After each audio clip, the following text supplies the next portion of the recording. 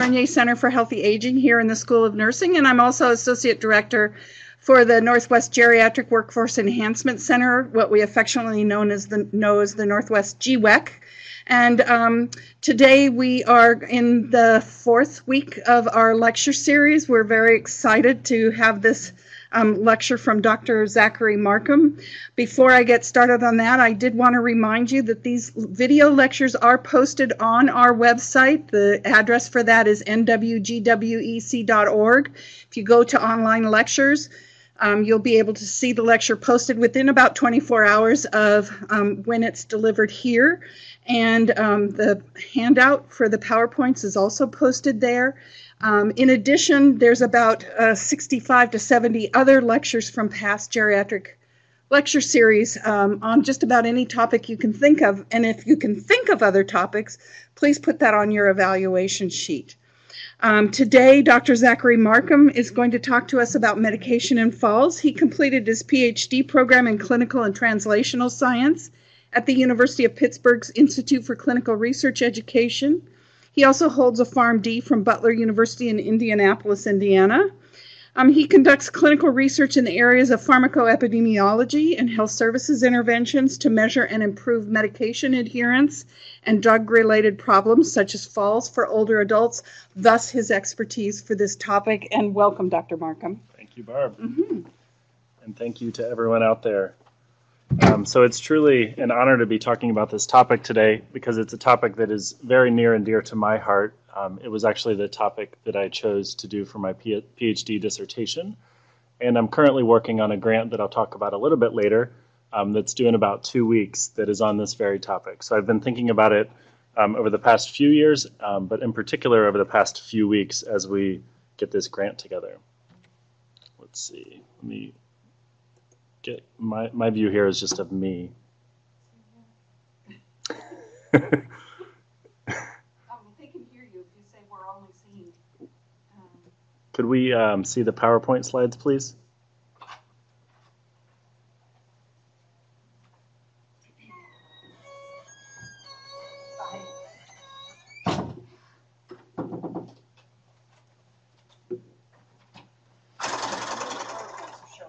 I mean, only the screen is showing. Can you get the PowerPoint up?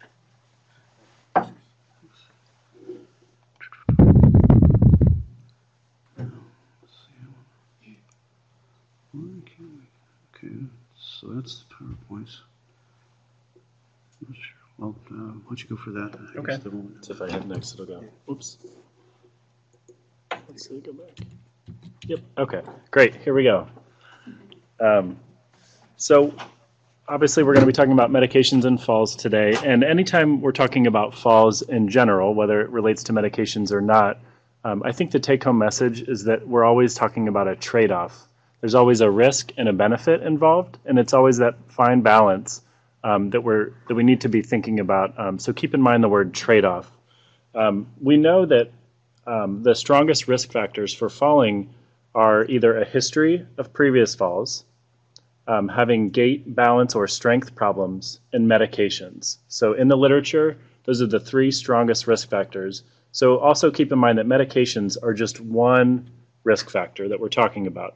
So we're going to take a deep dive into medications, but please don't lose sight of the larger context that is fall prevention, which is certainly multifactorial.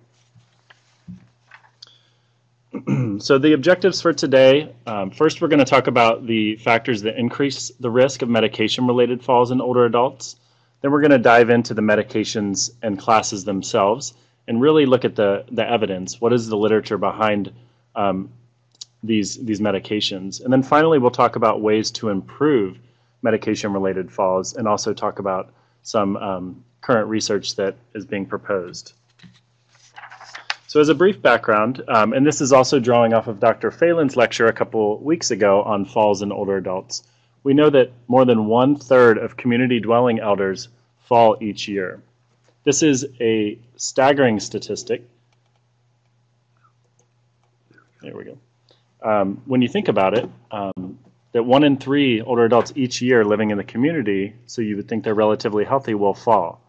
The reason we care about falls in older adults is that a small but sizable proportion of them can lead to really bad outcomes, things like fractures, traumatic brain injuries, and soft tissue injuries.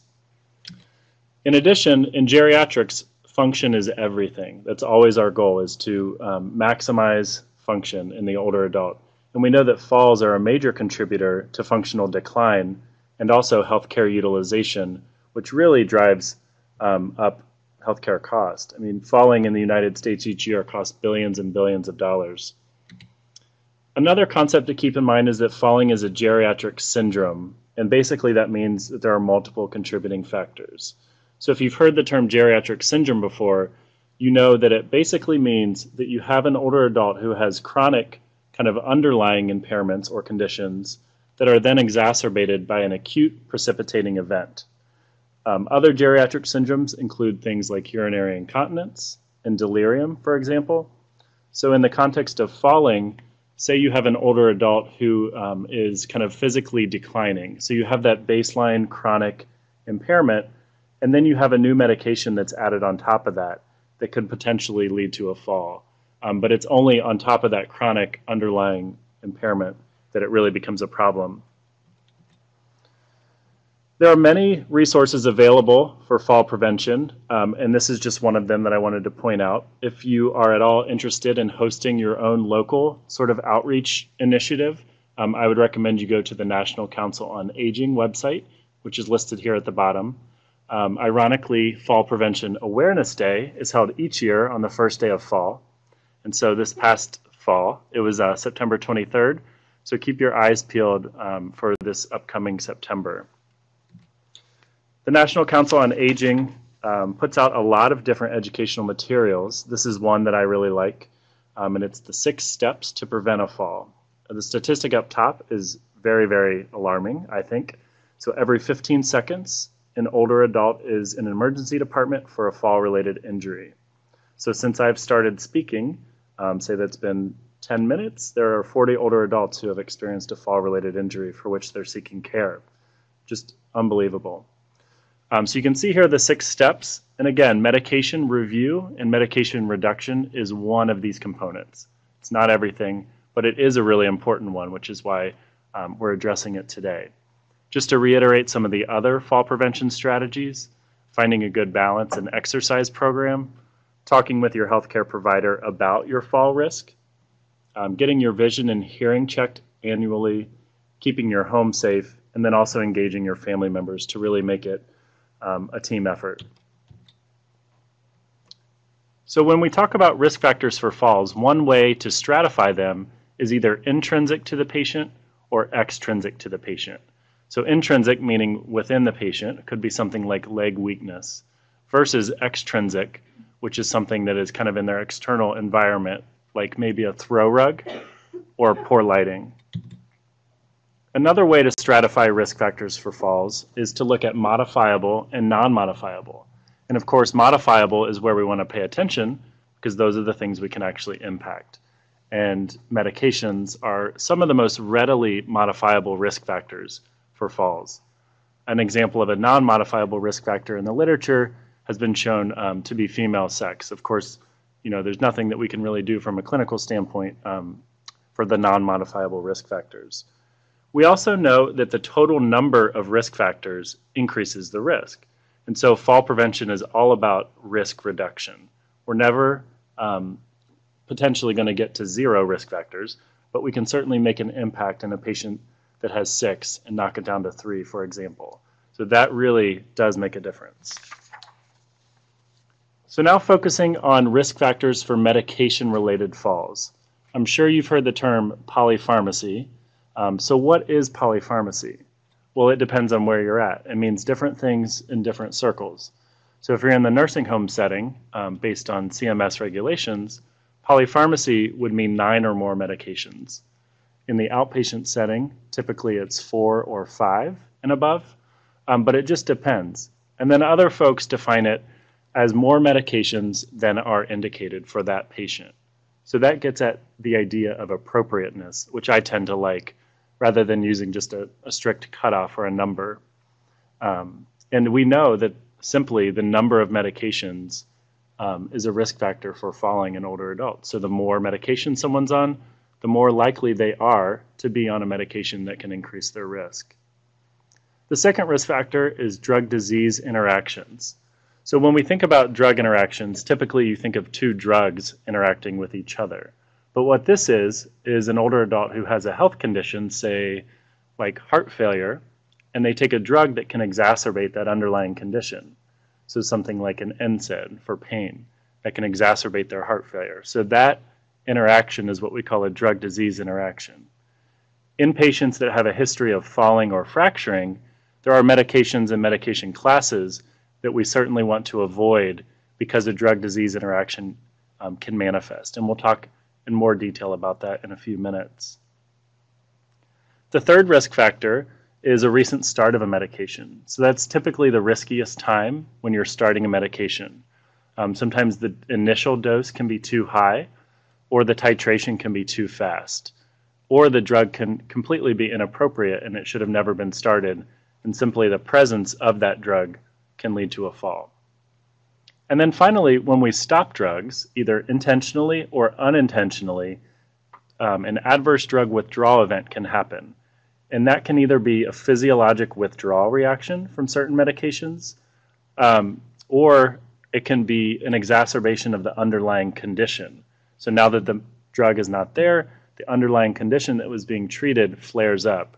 So for example, say someone is using an analgesic for pain, and for whatever reason it stopped, their pain flares up. Pain itself is a risk factor for falling because the older adult will not be as functional. So the starting and stopping of medications can be risky periods of time. So now we're going to spend most of our time looking at the different medications that we're talking about that are implicated for causing falls. So we're going to review the current state of the literature on meds and falls. As you know, if you've read any literature on this topic, falls are extensively studied in older adults. It's a very broad body of literature. And in fact, drugs are commonly assessed in this body of literature. But unfortunately, measuring and assessing medications in research studies is oftentimes tricky, and we'll talk about some reasons why. So there's a lot of room for improvement to look at medications in falls. So some of the current gaps include the fact that there's limited ability to look at a dose-response relationship. And that simply means that are people who are on higher doses at higher risk. Also, duration response. A lot of these medications that we're going to be talking about are chronic therapies. And so a lot of the studies are limited in their duration. And we really want to know what is the risk over the lifetime use of that drug. And that's really hard to come by in existing research. You may not have heard of confounding by indication, but it's something I spend a lot of time thinking about as a pharmacoepidemiologist. So what is confounding by indication? In observational studies, which is basically all of the literature on this topic, because you would never do a clinical trial where you have some people get a drug and some people don't, and you watch who falls. That's unethical. So all of our research is on observational data.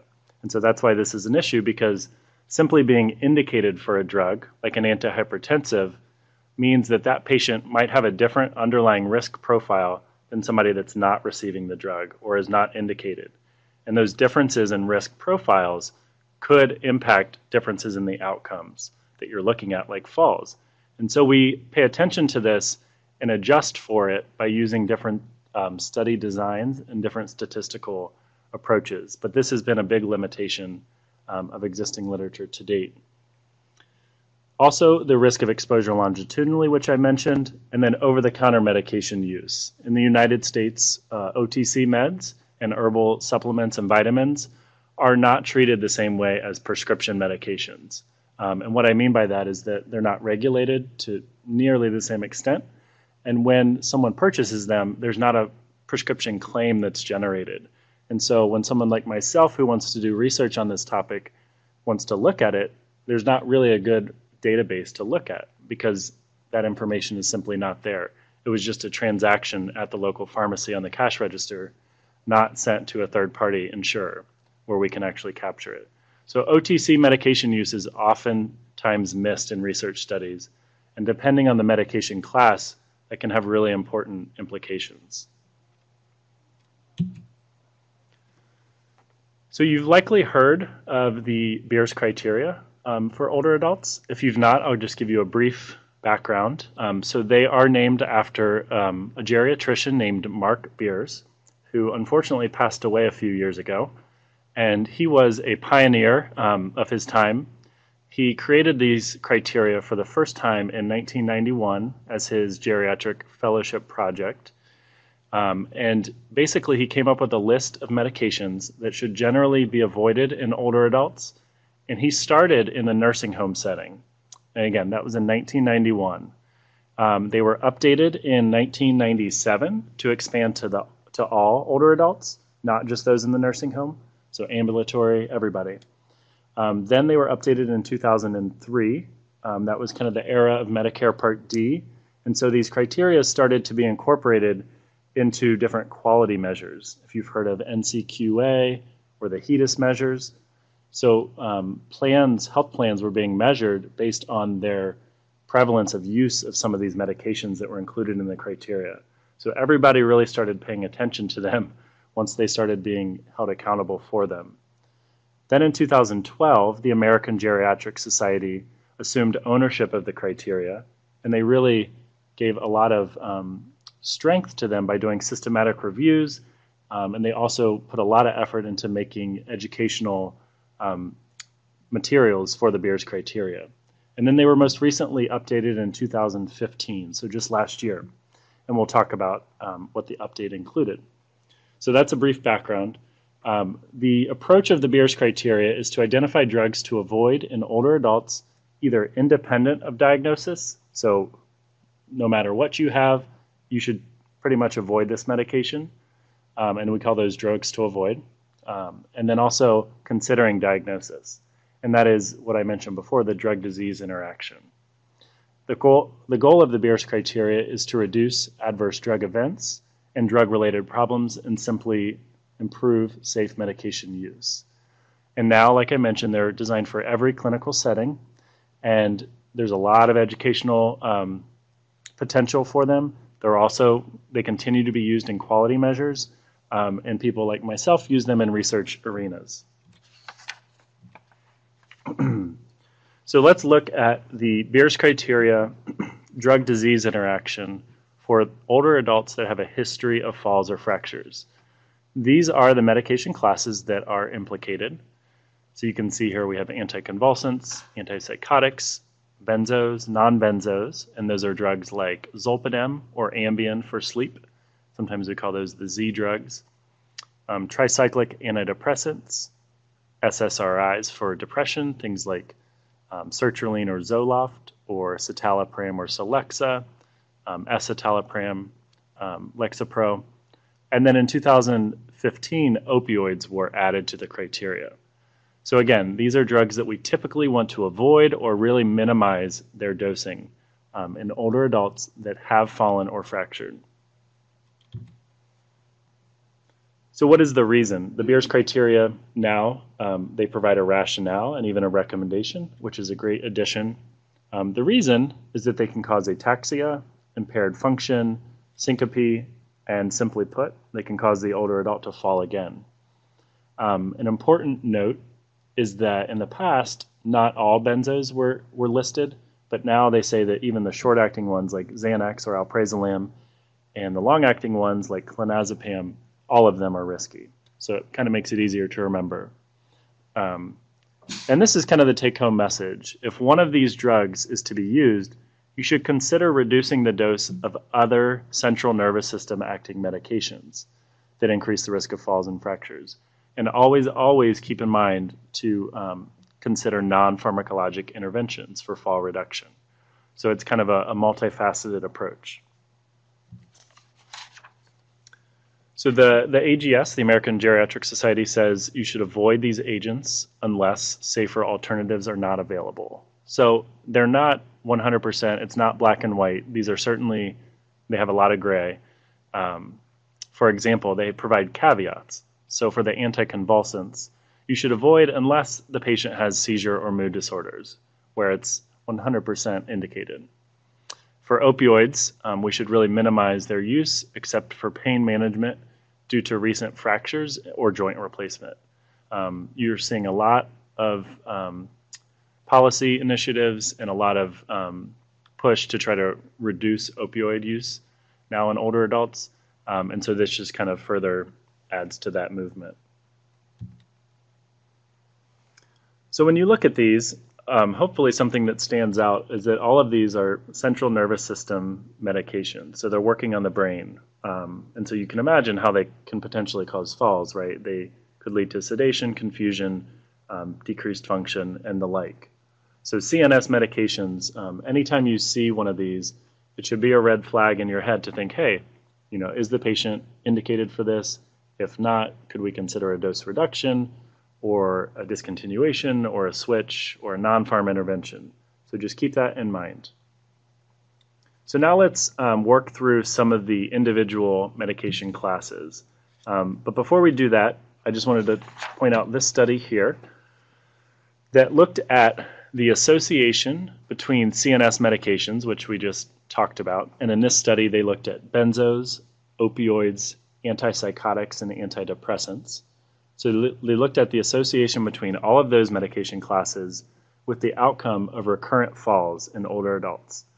And the setting for this study was a prospective cohort study of older adults in Pittsburgh and Memphis. And I'll give more details on this study in a couple slides. This is called the Health, Aging, and Body Composition Study, or Health ABC. And so they adjusted for all the things that you would think of adjusting for in a cohort study. And you can see here the different doses at the bottom. So less than 1 is technically low dose. 1 to 3 is moderate dosage, and more than 3 you could call high dose. And what the investigators did here is they kind of standardized the dosing of all these 4 medication classes. So for each patient, say they were on an antidepressant and an antipsychotic, they standardized that medication exposure and summed it to create kind of the patient level exposure to one of these CNS medications. So that's where these figures come from. So for less than 1, you see the confidence interval includes 1, so it's not statistically significant. But for the other 2, you can see a nice dose-response relationship. So this study simply showed that higher total daily doses of CNS medications were associated with recurrent falls, which this study was actually included in the evidence used for the Beers criteria. So now let's focus on a specific medication class. So antidepressants. As a brief background, we know that the prevalence of mild depressive symptoms is small but sizable. It's about 15% in community populations. In institutional settings, like in long-term care, it's much higher. And the real conundrum here is that both depressive symptoms and antidepressants have been shown to increase the risk of falls. So it's really difficult to disentangle which one is it, and in an individual patient, which is their biggest risk factor. Because you certainly don't want to undertreat depression, but you don't want to unnecessarily expose them to an antidepressant that might cause them to fall. So again, we talked about the Beers criteria, drug-disease interaction, and so the antidepressant classes here are the SSRIs and the TCAs. So this was one of the papers that I did for my dissertation, and I used the data set that I mentioned, the Health ABC study. This included a little bit more than 3,000 black and white men and women who were enrolled back in 97, 98, and they were between 70 and 79 at baseline. And they were community dwellers in Pittsburgh and Memphis, and these were well-functioning older adults. So they had to be able to walk at least a quarter of a mile or up a flight of stairs. And they were followed annually from 1997-98, and actually the study continues today. It's shifted more into a palliative care focus. But for the purposes of this analysis, I used data from years 1 through 7. So as with most cohort studies, there is a whole host of measurements that are taken. So physiologic measurements like blood pressure, which is really key for some of our studies, and performance measurements. They do a lot of questionnaires, so sociodemographics, physical health, like self-reported health conditions, and importantly, medication use. And in these types of studies, you're able to do a nice inventory of all the medications, including over-the-counter meds. So that was really nice. So what did we do? We looked at medication use in years 1, 2, 3, 5, and 6. 4, for some reason, they didn't collect meds. I'm not sure who made that decision, but we had to work around it. And then we looked at falls in the subsequent year. So we basically created 5 waves. So for year 1 medication use, we looked at year 2 falls. For year 2 medication use, we looked at year 3 falls. And that's what we call establishing a temporal relationship. You want to make sure your exposure comes before your outcome. We controlled for all the things you could think of to address potential confounding by indication, which I mentioned earlier. So our independent variable was a dichotomous variable of any antidepressant drug use. So that was simply yes or no. And then we looked at 3 subclasses. So we had the SSRIs, the TCAs, and other, which included things like bupropion or Wellbutrin, and some other miscellaneous antidepressants. And we used a similar approach as the study I mentioned before, where we standardized the daily dose. So for example, an older adult taking 10 milligrams of citalopram, we divided that by the minimum effective daily dose for that drug, which is 10 milligrams. So that patient would have been on a standardized daily dose of 1, so 10 divided by 10. If they were taking 20, it'd be 20 divided by 10, which is 2. So that's just an easy way to standardize exposure across individual medications in a class.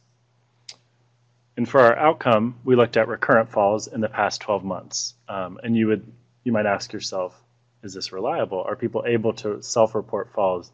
And in fact, they are. There is evidence to suggest, as long as they're not cognitively impaired, which these folks, the vast majority of them were not, are able to report accurately. And we looked at recurrent falls as opposed to single falls because we thought that might be a better indicator of bad things. I mean, it's very likely that someone could fall one time just by an accident. For statistics, I won't spend much time on this, but we use generalized estimating equations, which is basically an extension of logistic regression, if you've heard of that. And it controls for the fact that measurements across each year might be correlated because some of these people are the same. We were interested in looking at those that had a history of falls or fractures at baseline, and so we stratified by that. So what did we find? We found that our primary predictor, our primary independent variable of any antidepressant use, was statistically significantly associated with recurrent falls. So you can see here the adjusted odds ratio is 1.48, and the confidence interval does not include 1. We also found short duration of use to be significantly associated with recurrent falls. And short duration of use was defined as less than 2 years. And you could argue with that definition. That was simply what the study had used. And then our SDD of 1 to 2. And so as a reminder, that is the moderate dosage range. So it was less than 1, 1 to 2, and more than 2. So that was kind of the middle of the road. And when you think about that, a lot of antidepressants are used for things other than depression. So for example, low-dose TCAs can be used sometimes for pain. And so this middle of the range dosing could reflect just standard treatment for depression. Of the subclasses, only the SSRIs showed a significant association. So here you see an adjusted odds ratio of 1.62. So you can say that patients taking SSRIs had a 62% increase likelihood of experiencing recurrent falls compared to those not using SSRIs. And then when we stratified by history of falls and fractures, this is consistent with the Beers criteria and with what some others have found. This was in fact the highest point estimate, and by point estimate I mean the odds ratio, 1.83, and it was significant. So in conclusion, we found that antidepressant use overall, SSRI use, and short duration of use and moderate dosage were associated with recurrent falls, and that the highest risk seemed to be in those people that had a history. So that kind of validated what we had thought, and it also just kind of solidified the existing literature. I would love to do more research using more recent data because, as you may be aware, the use of antidepressants has drastically shifted over the years, and the time frame for this study was back in 1997-98 into the early 2000s. So now SSRIs are predominantly used for the treatment of depression. There's also SNRIs, the selective norepi, or serotonin norepi reuptake inhibitors, and there are also several new medications on the market. And so I think we need some updated research on this topic. And also within the class, because we need to use these drugs sometimes. So within the class, which ones are riskier or safer? So comparative effectiveness research. I don't want to just simply wipe out an entire class and say it's too risky to use. Sometimes we need these agents. So I think we need better comparative effectiveness research as well. So in addition to the Beers criteria drug-disease interaction, there are also other medications of concern, and I'm sure you're aware of anticholinergics and all their bad side effects that we think about. So anticholinergics is a huge class of medications. It's probably the most common side effect that a medication can have is dry mouth, which is an anticholinergic side effect.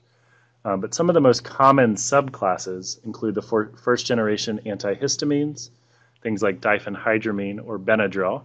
And unfortunately, this medication is in hundreds of over-the-counter products that are easily accessible, and oftentimes the ingredient is hidden because the product might have a name like Tylenol PM or something, and you might have no idea that the diphenhydramine is actually all that's in there.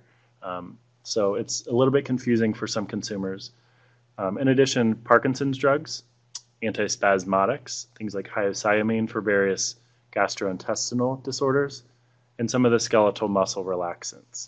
So anticholinergics are potentially risky. So when we think about anticholinergics, it's important to know that reducing them is feasible. Otherwise, it would be pointless to really think about it. So we know that we can reduce them, and the reason we can reduce them is that there are oftentimes non-pharmacologic interventions and non-anticholinergic alternative meds that are available. So this is an example here. So TCAs, tricyclic antidepressants, are notorious for being anticholinergic, and also paroxetine or Paxil, which is an SSRI. It is the most anticholinergic among the class of SSRI antidepressants. So the non-pharm alternative, of course, is cognitive behavioral therapy. And the alternatives could be other SSRIs other than paroxetine, or SNRIs that I mentioned, things like venlafaxine or Effexor. And so you might say, well, didn't you just tell me that SSRIs are associated with falls? And yes, and this gets back to the whole point of it being a trade-off. Sometimes you have to use these medications, and the goal is just to reduce the risk as much as possible. So you'd probably not want to ever pick paroxetine in an older adult who's at risk for falling because it is anticholinergic. But if they have depression that needs treated, there are other agents that are less anticholinergic. So that's the point here. When we look at the literature for anticholinergics and falls, you would think, well, surely it's been figured out by now. This class of medications has been around for decades. But interestingly, it is not really that strong of a body of literature. So there's differences in how people have measured the outcomes, self-report versus claims, single versus multiple falls. A lot of the studies in the US in particular lack over-the-counter medication use. They've had an inability to adjust for important confounders. Cross-sectional, which if you remember from your stats classes or research design classes, it's an okay study design, but it's not the strongest. So there are stronger designs beyond cross-sectional. And then these populations have been rather select. So maybe nursing home patients or other high-risk patients like inpatient patients. And often they've been non-US because other countries like those in Europe tend to capture over-the-counter products really well given their system. And so they're able to do pretty robust epidemiologic work. So we sought out to try to address this question using data from the Women's Health Initiative. And I worked with some folks here at the UW and also folks across the country. and this has been ongoing over the past year. So the sample for this study is postmenopausal women, and that's simply the Women's Health Initiative. That's who the enrollees were. And they were aged 65 to 79. We had a very large sample, about 67,000. Similar to the other studies, we looked at recurrent falls in the past 12 months. For this study, we did not have as many time points to assess, unfortunately. So we looked at baseline in year 3. But we did have both prescription and over-the-counter. And over-the-counter is really important for the anticholinergics for the reason I mentioned earlier about Benadryl. And think about all the antihistamines that are available over the counter. Without that, it's really kind of hard to figure out what a study would tell you if it did not have over-the-counter exposure. So a very similar approach to our previous stuff. What did we find? So we found about 1 in 10 of these older women were using an anticholinergic med. For our main model, we found that any anticholinergic use was significantly associated with recurrent falls. So here the adjusted odds ratio is 1.51.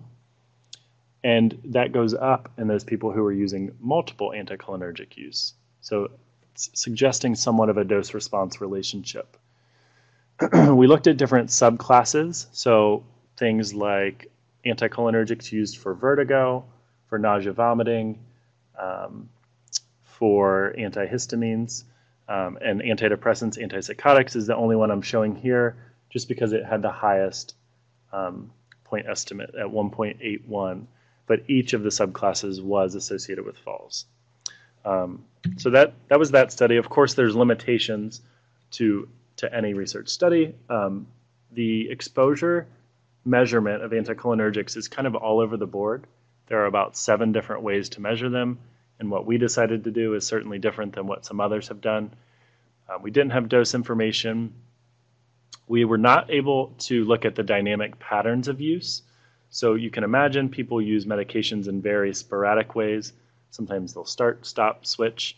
And with these kind of snapshot assessments that we have at the annual visits, you miss some of that. So that would be really interesting to look at. It's just really hard to find those data. And then always unmeasured confounding. So we concluded that use of strong or moderate anticholinergic meds, because those were the only ones that we focused on, in older women was associated with a higher likelihood of multiple falls, especially in those taking multiple agents. So this speaks to the idea of, again, reducing exposure as much as possible. You don't have to get to 0, but something is better than nothing. So now let's shift gears and look at the antihypertensives. So this was a big study that came out last year in JAMA Internal Medicine.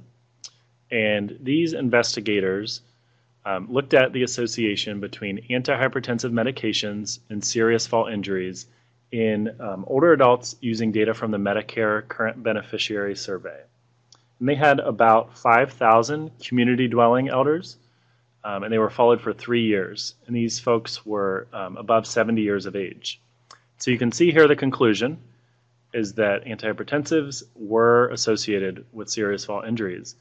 And what does a serious fall injury mean in this study? So they included hip and other major fractures, traumatic brain injury, and dislocations. So these are pretty bad events.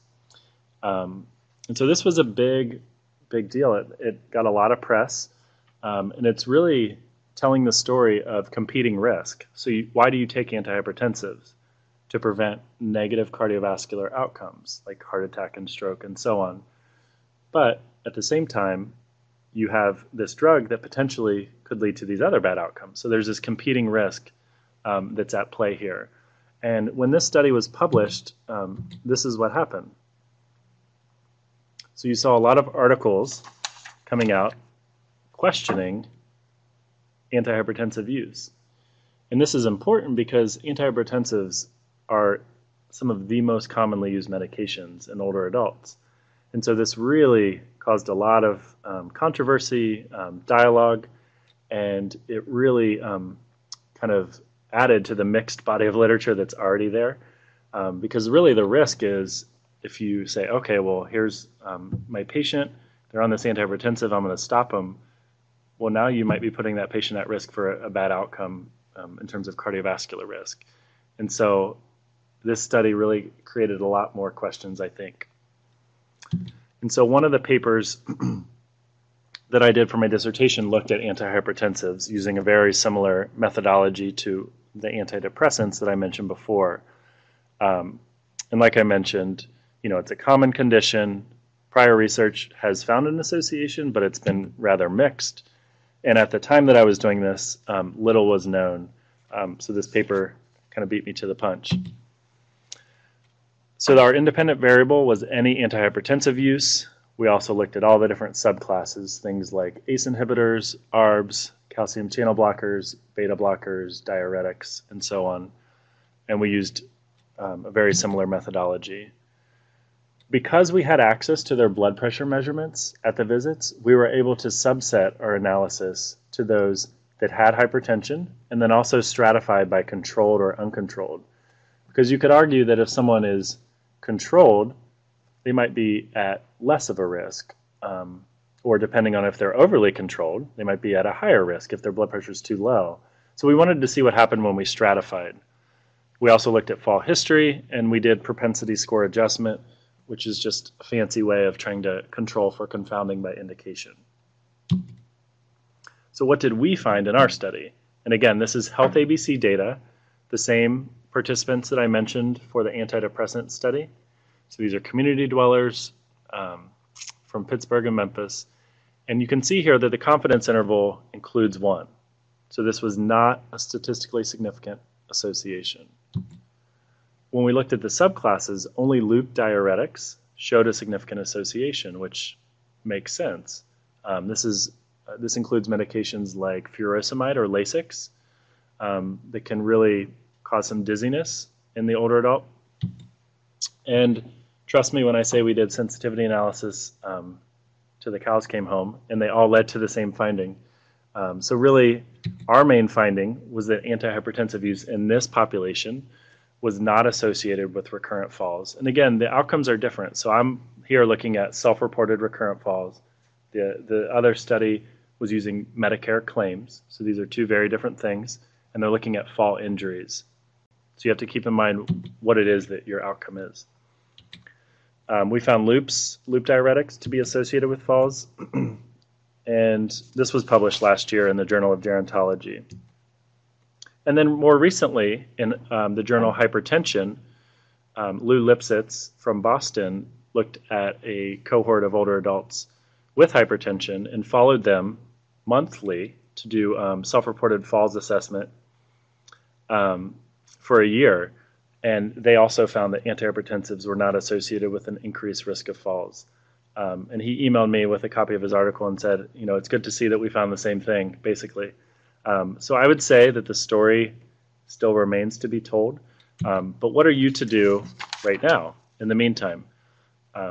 So I, as a researcher, am going to say that we need more research. I think we need larger sample sizes and in different settings.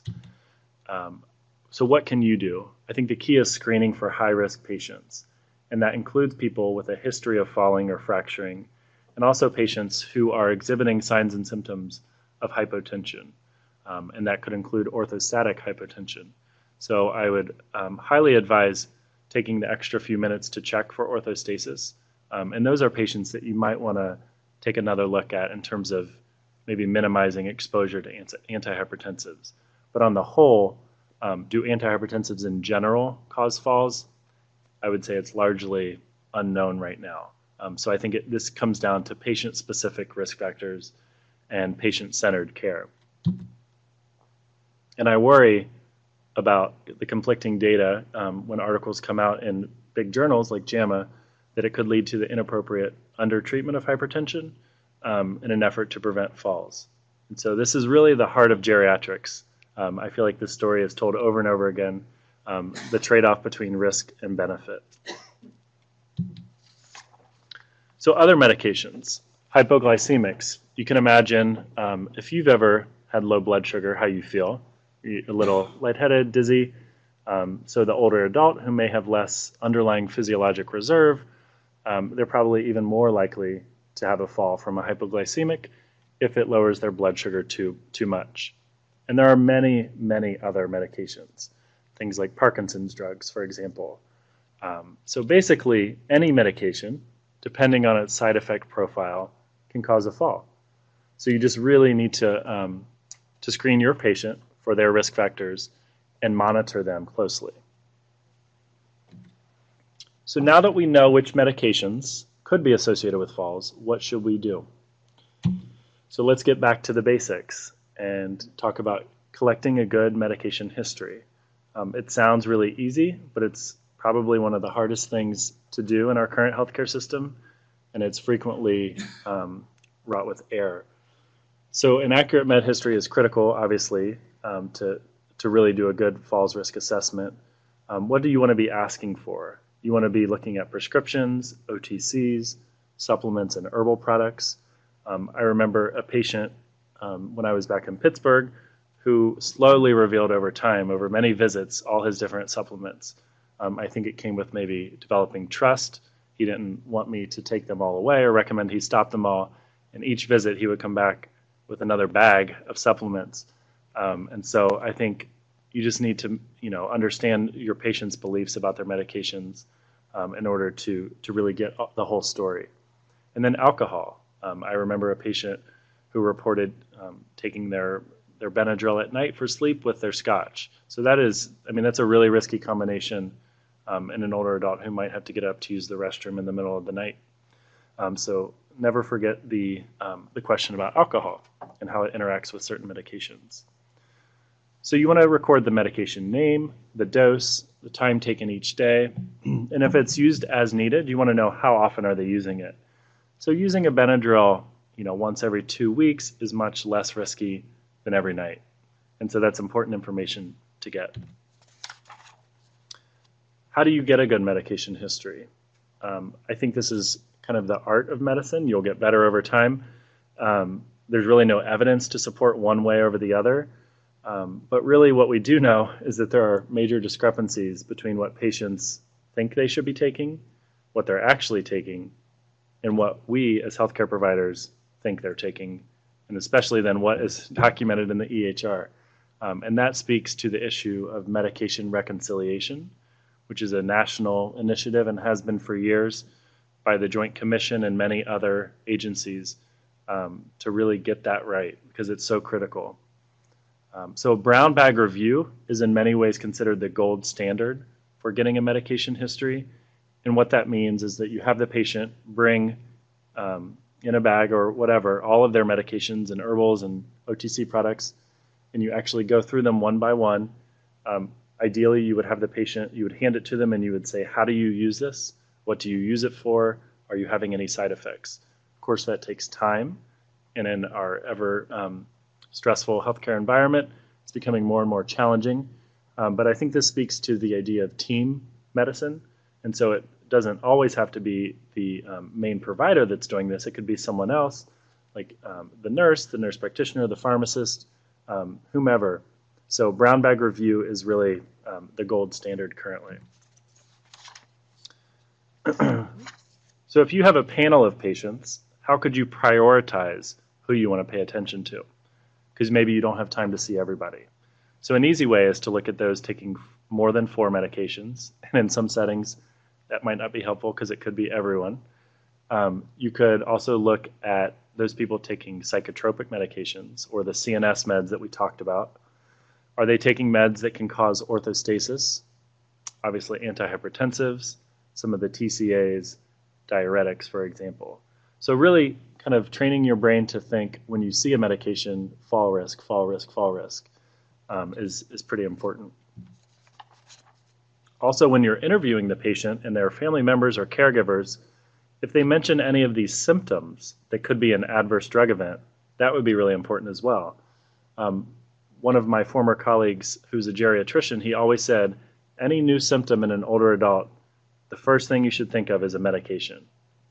So that should be the number one priority is, was there a new medication or is there an existing medication that could be causing this symptom? Because so often it is. So obviously blurred vision, dizziness, sedation, anxiety, these could all be due to medications, and then the symptom could lead to the fall. So I just also wanted to point out kind of a paradigm shift in treating diabetes. So 2 large studies recently have shown no benefit from super tight control of diabetes. And so you're seeing a lot of the A1C goals shifting. So before, it was less than 6.5%, less than 7%, and now it's becoming much more relaxed, especially in the frail older adult. So these are folks in nursing homes. You certainly would want to avoid short-acting agents at night to avoid severe hypoglycemia. A lot of times you can decrease the intensity of the finger sticks. You can accept less tight control, and really, really pay attention to people coming from hospitals, because what is appropriate in the hospital may not be appropriate and could even be very risky in other settings, things like sliding scale insulin, which is an order set in the hospital. If that's in the nursing home, that's really risky.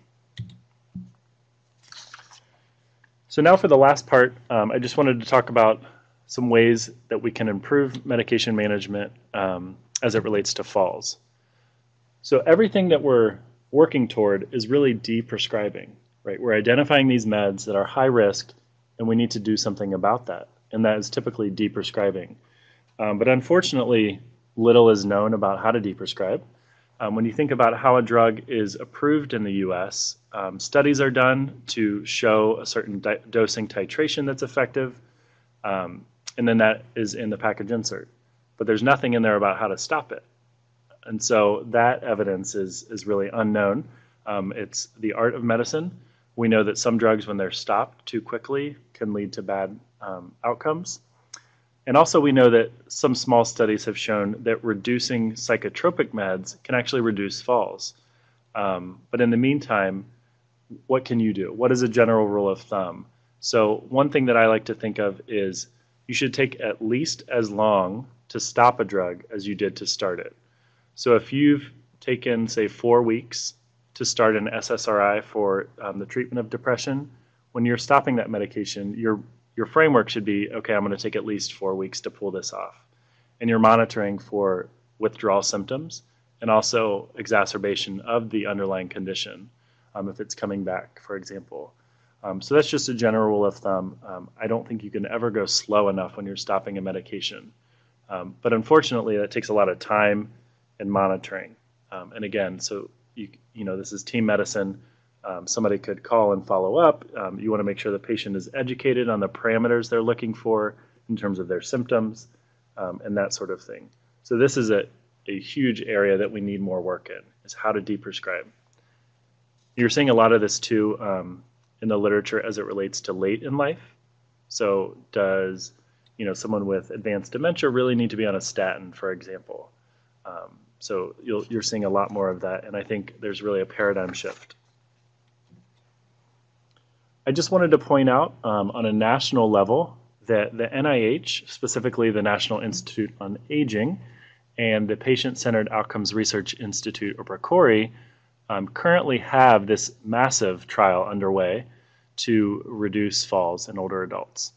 It's $30 million, which is huge for this. This has never been done before, a trial of this size. And they're looking at older adults who are at high risk for falls. Their goal is to get 6,000. And they're really focusing on patient-centered strategies. So over the next few years, keep your eyes peeled, because you will see these trial results come out, and it will be really exciting to see if they have figured something out. In addition, I mentioned at the beginning of the talk that I'm working on a grant right now from the CDC, and that is this grant here, which is to advance the primary care pharmacy linkage for medication review to reduce older adult falls. And really the rationalization for this by the CDC is that community pharmacists have this knowledge and they can really do a lot of good things, but they're not linked to primary care.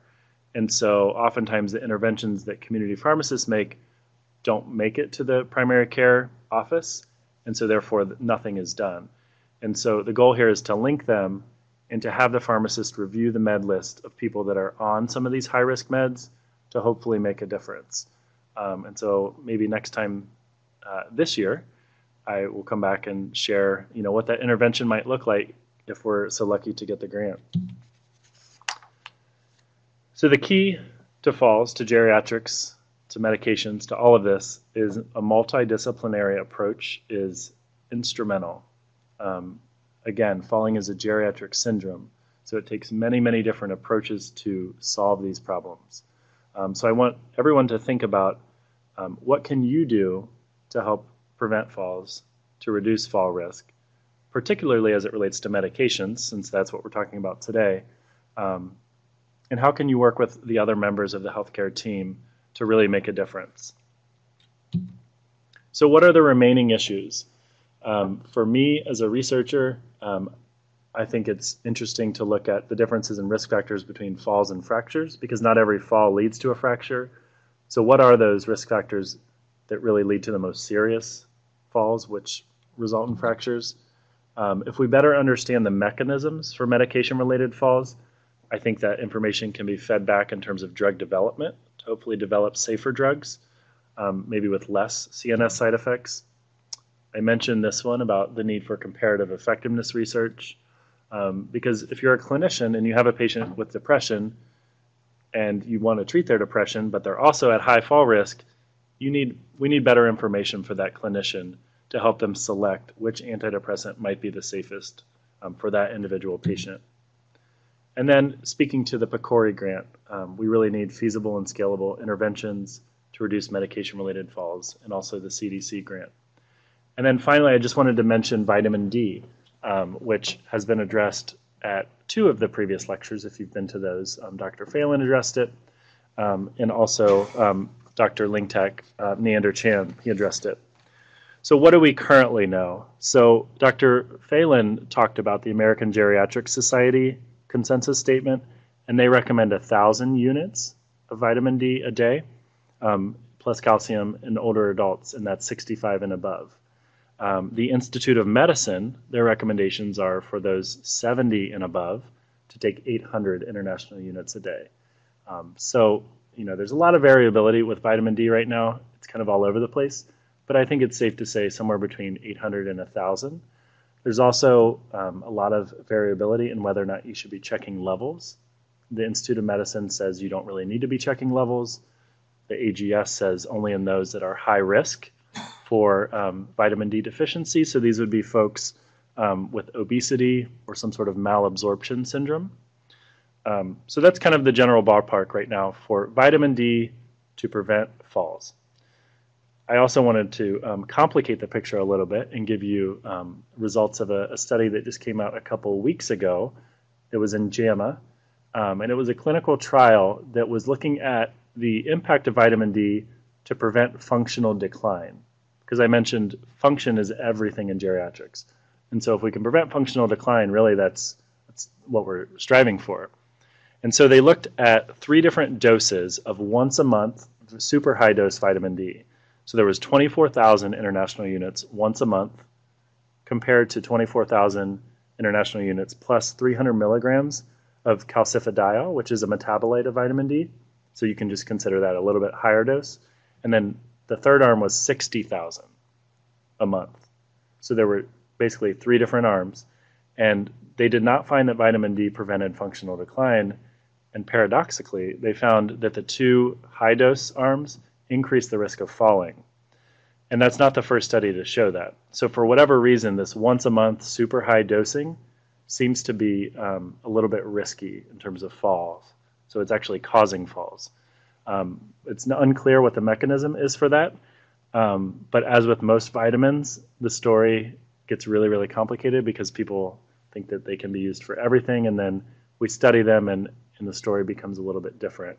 But on a daily basis, I think 800 to 1,000 milligrams seems to be kind of where the evidence is currently at. So that is the vitamin D story. Stay tuned on that.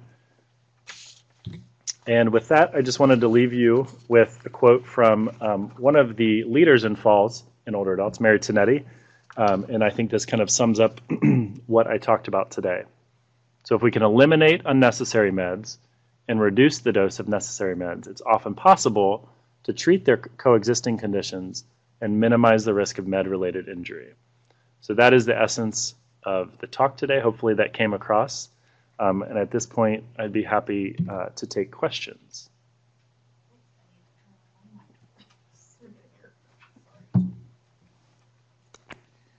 Okay, so some questions that are already on the chat. Any thoughts on the new SPRINT study that appears to support tighter BP control for cardiovascular risk reduction even in the elderly? Some fall association, I think, only falls leading to emergency department visit study limitations.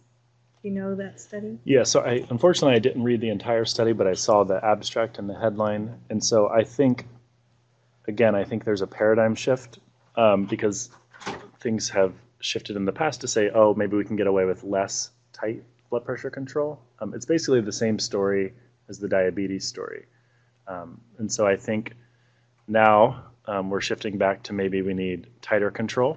And so I guess the SPRINT study, it was a very strong study, and I think it just kind of complicated the picture a bit. It'll be interesting to see how prescribers react. I think that in and of itself could be a study to see the impact of the SPRINT study, but I don't think it really is a definitive study. I don't think it'll change everybody's practice just yet. And another question, is the STOP criteria helpful for deprescribing? Yes, that's a great question. So the STOP criteria, for those of you who don't know, the STOP criteria are the equivalent of the Beers criteria in Europe. And so they were developed by folks mostly from Ireland. And, different countries have different drugs that are available and different ways to ascertain medications. And so it makes sense that they have different criteria. And so, yes, the STOP criteria are useful for deprescribing. You just want to consider the study setting. They should typically be used in a European setting. Missoula is saying, I didn't see the urinary incontinence drugs on your list of anticholinergic agents. Yes, that's a great question. So the urinary incontinence drugs were included. I apologize, I didn't pull them out, but they were included in the list of anticholinergic drugs. Like I mentioned, anticholinergic drugs include a long list of medications, but when you break it down by subclass, so the urinary incontinence is one class, the antihistamines, anti-vertigo, GI, antispasmodics. So those are all the different kind of subclasses. But yes, we looked at the UI anticholinergic drugs. So this is an interesting question. Is anyone doing studies on the effect of different exercise programs like yoga, weights, and the comparative effectiveness of those treatments, I'm assuming, to drugs?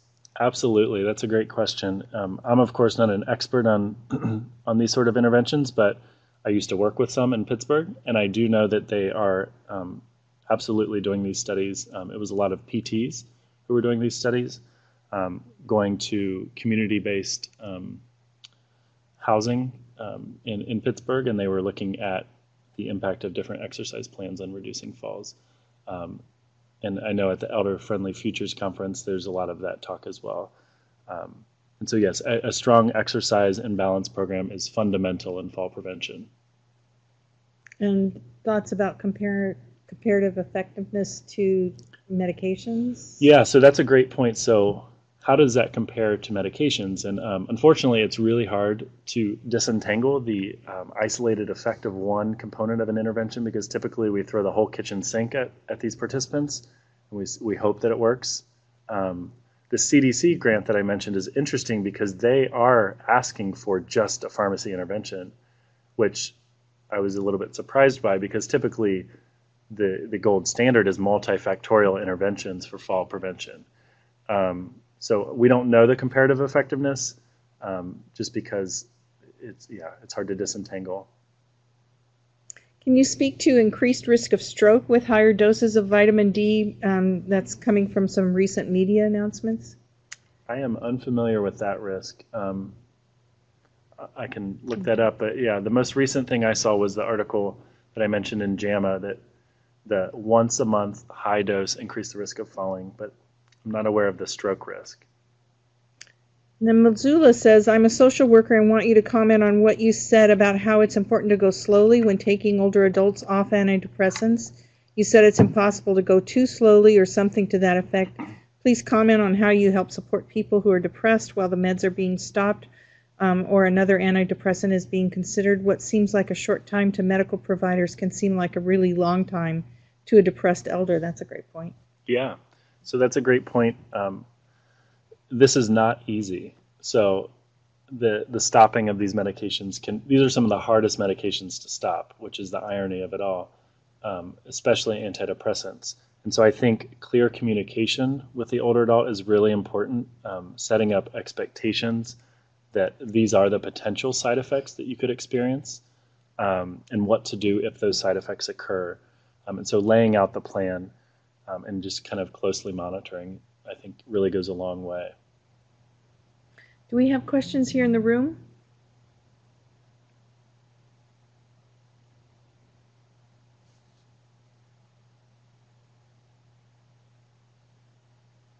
Do you want to give a preview of your talk coming up? Oh, sure, yeah. So I have been invited back to speak about medication adherence in older adults. And it's a pretty big topic, but I will be talking about the measurement and different interventions that we could potentially consider to improve medication adherence, which is a huge public health issue, because as C. Everett Koop once said, drugs don't work in patients that don't take them. So, but of course, we don't want people to be adherent to bad drugs, so that can cause them to fall. What is physiologically happening that causes more falls in those on SSRIs? That's a great question. So what is the mechanism of SSRI-related falls? It's not entirely clear, but it's thought to be due to sedation and confusion, basically. There's a little bit of evidence to say that SSRIs have negative impacts on bones, but that hasn't really panned out in the literature, that they could be kind of eating your bones a little bit and causing a little bit of osteoporosis. But typically, the general consensus is that it is the impact on the brain and causing sedation. Can you comment on resources in looking for alternatives for medication that increase risk, substituting a different diuretic for Lasix, that sort of thing? Yeah, that's a great question. So I would recommend that everyone go check out the new Beers criteria, because for the first time ever, they have published a list of alternative medications. And so that is an excellent resource. It's their first attempt at it, so it will likely change and improve over the years, but it's a great resource for alternatives. Because that was a big complaint of practitioners in the past is, okay, so you're telling me I can't use this, but then what do I do? So finally, they are equipping practitioners with some alternatives. And suggestions on how to handle stopping drugs that put older adults at risk for falls, like pain meds and sleepers, because they may be resistant and not wanting to give them up. Yes, and so that is a very difficult problem. I think this comes down to the communication of, really spelling out what is the patient's risk for falls and what does it mean to fall and what are the bad outcomes with a fall. And so shared decision making, I think, comes into play here, where you have a frank conversation about, these are the risks and these are the benefits, and really getting the patient's values elicited from that conversation, I think, is really key here. But you're absolutely right. A lot of these meds patients are wedded to. They may have been on them for years. But it's important to educate patients to let them know that, okay, so a medication that you were on when you were 50 is much riskier now that you're 70 because your body has changed. And so really making sure the patient understands that, I think, can go a long way.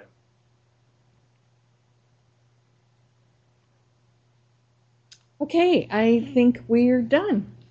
All right. Thank you so much. Thank you all. And I just want to give a shout out to Anchorage and hope you're all safe from the earthquake. It hits home to me because, as many of you know, that's my hometown, and I rode my house down the Turnagain Bluff in '64. So I thought about you a lot the other night when we heard about your earthquake, and I hope you're all recovering and cleaned up now. Talk to you next week. Bye.